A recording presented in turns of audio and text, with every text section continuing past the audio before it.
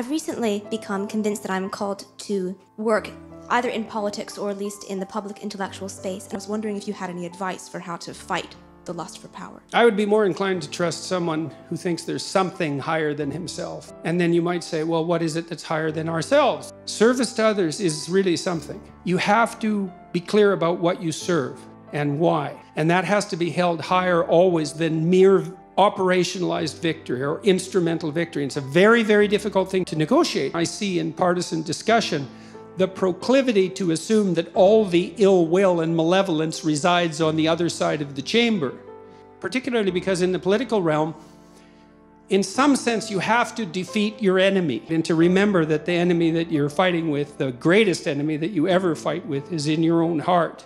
And that'll also stop you from confusing that true source of malevolence, let's say, with your mere political enemies.